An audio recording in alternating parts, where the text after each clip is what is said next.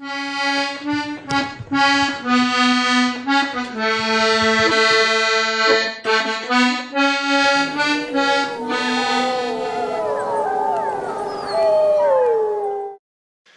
more white reishi here. And this would be fairly young, eh, judging from the color? Yeah, it's pretty new. Out here with Jasmine. Her and Byron are going to lead us through the series. Now I see stumps up this way too, Jasmine. Yeah? Yeah. Where's Byron to? I'm not sure. Hi everybody, welcome back. We just found a nice patch of Ganodermis, which is also known as red reishi. Unfortunately, this is not fresh, it's from last year. We're hoping to see some signs of it start to come back out. I don't know if you can get over here and to see this little baby. This little piece right here. There we go. That's our little piece there. So we're hoping that's where the new one's going to come out. The rest of them are pretty much gone. You can see where they are already spored. We can find some spore tracks around here. There's somebody. Let's see. What'll happen when they spore, they're a polypore. So they'll open up underneath the holes and all the little spores, which is basically a spawn, comes out, falls to the ground, and it helps the mycelium spread out and consume the entire tree, which it already has. This would not be here, the fruiting body, unless this tree was already full of mycelium from the Ganodermis. This particular Ganodermis, can't tell you the exact species of it. We're in Newfoundland, so what I've been told by a lot of people that it's its own.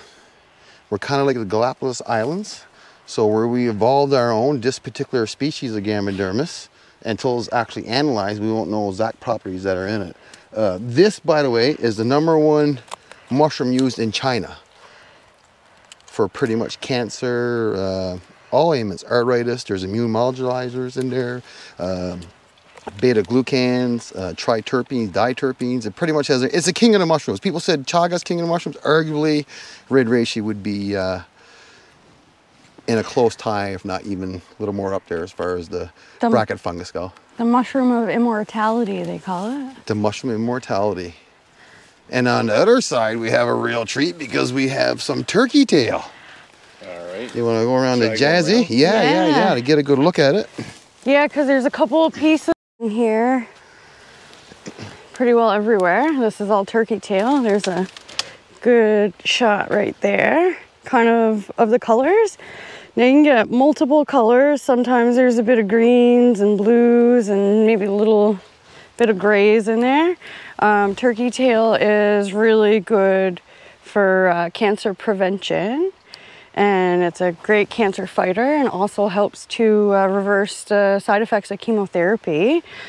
You can use it in a tea, or you can grind it and sprinkle it in your food. But this is one of the most common mushrooms that you see when you're walking through the forest. So if you've ever been on a hike in the woods, you probably run into turkey tail at some point or another. That's a close-up picture of your Ganodermis. Ganodermis is Greek for shiny skin. So this is a Ganodermis species. There's probably, as far as I know, there's probably 15 different species of the Ganodermis. So this particular one, unless we had to analyze, wouldn't be able to, it might be its own species of its own. But it's in the Ganoderma genus.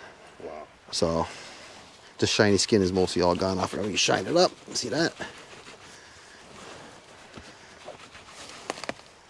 Wow. And it has an arm on it. Nice. That's the only bracket fungus you're going to find with an actual arm on it. All other bracket funguses are just flat across. Nice. So that's it. There's a nice shot of the mycelium in the tree over here. So look at this. That's the mycelium. So the actual mushroom is like an apple. It's just a fruiting body.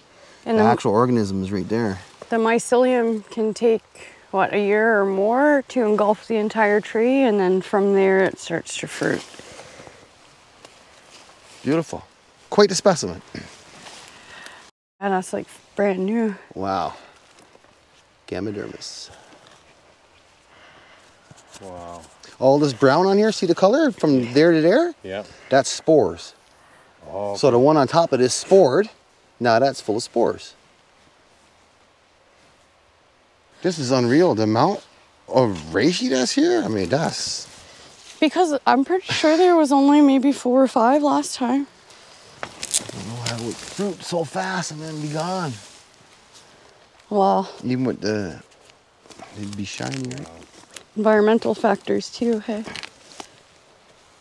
And I mean, so technically in this area, there should be more Well, Ganoderma somewhere in this area. here, all these little craters looks like slugs or something got at it.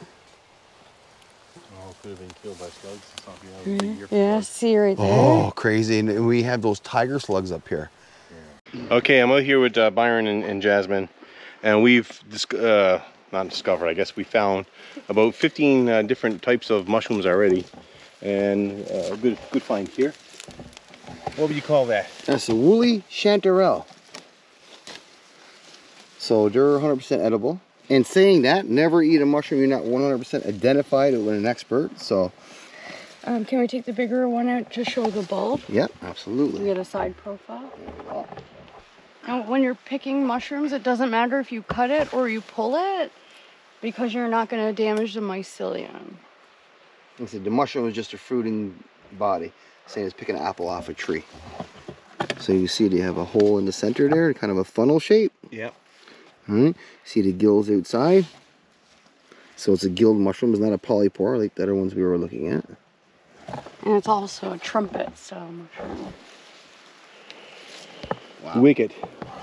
Wow. We've been flat out in here finding mushrooms that bleed blue, bleed orange. Yeah. Who would have known that mushrooms even bleed? Yeah, exactly. And a lot that we haven't identified yet, which we'll do some homework going tonight. Yeah. Kind of a fruitopia of mycelium up here, especially all the rain we've had in the last month or so.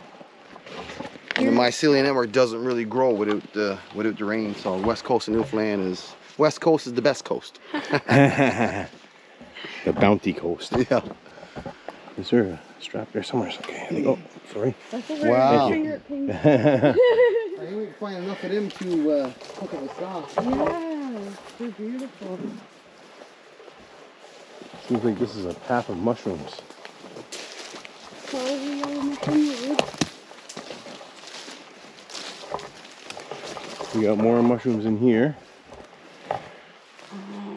Hard to tell what that one's gone. Oh, More mushrooms right here. What are they? that looks possibly bullet, right? That's a bullet. That's a bullet, Hebrews blue. Hebrews blue, yeah. I'll show you. So when you cut this type of bullet, I'm not sure of the name, but it does bruise blue when it oxidizes. See? Yeah. Right here we have Indian pipe or ghost pipe, a couple different names. Most things have 10 or 15 different names on it. The main ingredient in this is A nervine. Nervine, which is a pain reliever. So what people normally do, they make a topic out of it or a tincture. So you would dry it out, and I believe it's 100% alcohol or 90% proof. You would need to finish the topical for it. Great pain reliever. A substitute for opium, too.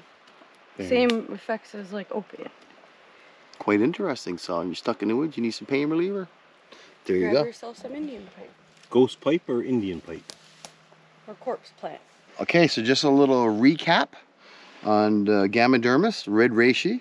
The beta glucans that I mentioned in this, which is actually immune modulizers. So if your immune system is too high overactive, like people with osteoarthritis, it'll actually bring your immune system down to regulate it. Or if you have an inactive immune system, it'll bring it up. It knows exactly what to do. The triterpenes in this is anti-inflammatory. So anybody with things like IBS or any kind of inflammation of the joints, anything, that's what the triterpenes will do. So that's basically your two main ingredients of the red reishi. Guys, what do we have here? This is the infamous Newfoundland golden chanterelle. Beautiful as that. I have one here full. That's kind of what it looks like. Well, not kind of. That's exactly what it looks like. Nice. Kind of a funnel shape. They're hard to mistake for anything else, so they're pretty easy to identify. Great beginner mushroom. Great beginner mushroom, bright orange. Again, never consume any mushroom unless you know exactly what it is. Get a slug on that one? Yeah, the slugs really love them. These are a delicacy in a lot of countries. The nutritional value is off the chart through the roof. Beta-glucans is one of the best mushrooms you can actually eat as far as for beta-glucans and nutrients, actually. Wow.